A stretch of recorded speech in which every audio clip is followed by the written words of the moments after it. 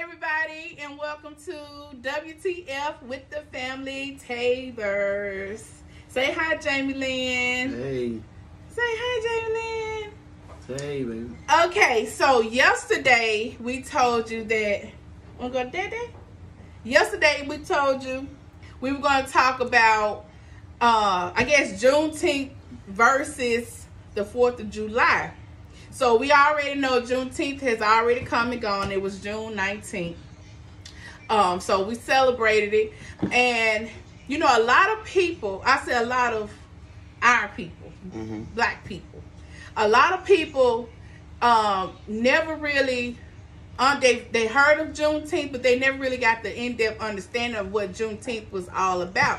And we have always celebrated the 4th of July because we know that's when the United States gained its independence. But when you dig a little deeper and do a little research and you enlighten people, you know, you come to find out that Juneteenth is actually when the slaves were actually freed, and it started in Galveston, Texas.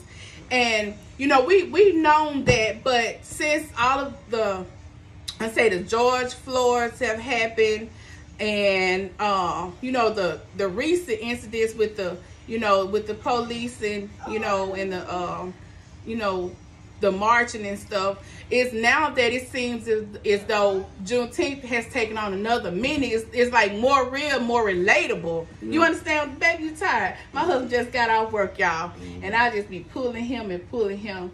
Y'all, he tired. I'm sorry, baby, okay? All right. Thank you, boo. Thank you. Thank you. So it's like now everybody can really like more, you know, relate to it a little better. So we celebrated you, and you know, yesterday I forgot to tell you, I couldn't think of what those bears. It was gummy bears. I did some drunken gummy bears, and those gummy bears really, they were drunk. I just leave it like that. Yeah. But so this year, you know, we had already decided that we were going to do 4th of July, but now we're at a point where since we celebrated Juneteenth, and it's a holiday for us, and you know, it feels differently. So are we going to still celebrate the 4th of July? Yeah, we celebrate for us.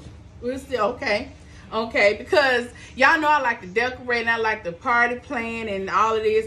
So actually, earlier on in the year when we were out shopping, I had already bought my 4th of July stuff. I actually had bought the 4th of July stuff before I bought the Juneteenth stuff, remember? And, you know, and we're still going to celebrate. Now, I'm not telling anybody not to celebrate the 4th of July or either way. I'm just saying for us, we decided we're going to do both. Yeah. You know, because we are still American citizens. We still live in the USA. And even though we are free or semi-freed or free-ish, how people say, you know, we're still here in the U.S. And whether they want to accept us as real citizens or whatever, we're still here. And the United States has its independence. So we're still going to celebrate. Yeah. Now, you know, I don't want anybody to get the wrong understanding, you know, about Juneteenth, but it's a holiday for us. It's a holiday for us. It's for us, and you know, and some people stop, baby, don't do that. Look at the camera. Look at the camera. They say I should have put her little T-shirt on. She had one too. Wait. Hey.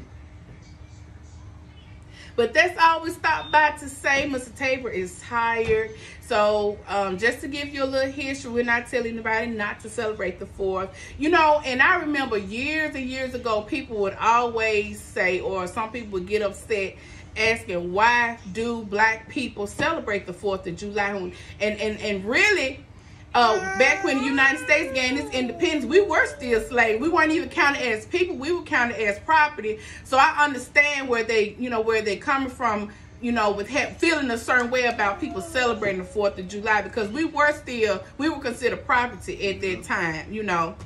So I get all of that. But now in year 2021, you know, we are free. We are here. You know, so, and you want to take every opportunity to enjoy life. You know, it's so much better to enjoy life versus sitting around holding grudges and being upset and finding a reason just to be angry. I mean, you get so much more out of life being happy and enjoying life every minute. Just enjoying life. You know, my husband always say life is too short, and we were just saying it a few minutes ago. We're going to take every opportunity over here in the Tabor household to celebrate everything. Yeah. You know, because there's so many people that we know personally that, you know, are going through so many life-threatening things with their health and stuff, right? Mm-hmm. And, you know, God has been so good to us throughout this pandemic.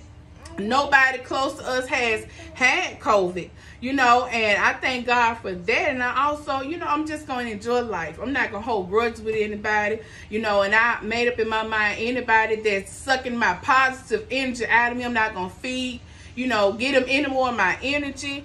I'm just going to enjoy life, be happy. And my husband is he is my calm place, because it's like sometimes I get so emotional and I let things bother me so, you know, I'm real passionate about things, and he's so easygoing. He's like, is that all?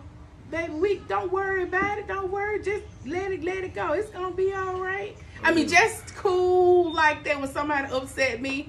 Baby, don't worry about it. I mean, just like that. And I'm like, God know who to give me. You got to be calm. He knew I needed him. You can't put it like this. You know, people gonna try to do stuff to upset you. Yeah, that's true. Treat them with kindness and keep moving. That's true. That's all you gotta do, is treat them with kindness and keep moving. I have a problem with my job.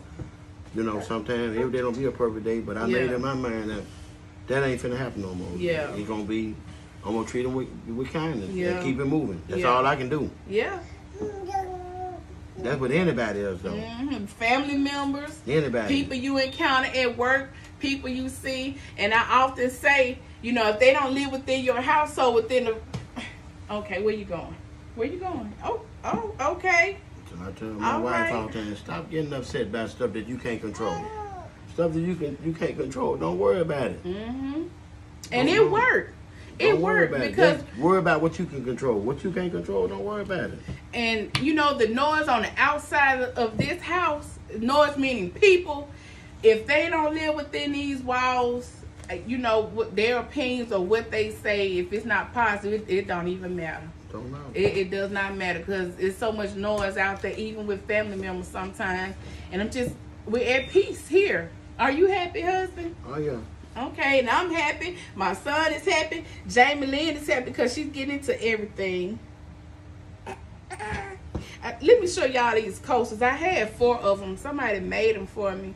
And it wasn't even Juneteenth. It was early on in the year, and I just if she made 4, I should have brought all 4 of them in here. But they are so cute, and it just fit right in.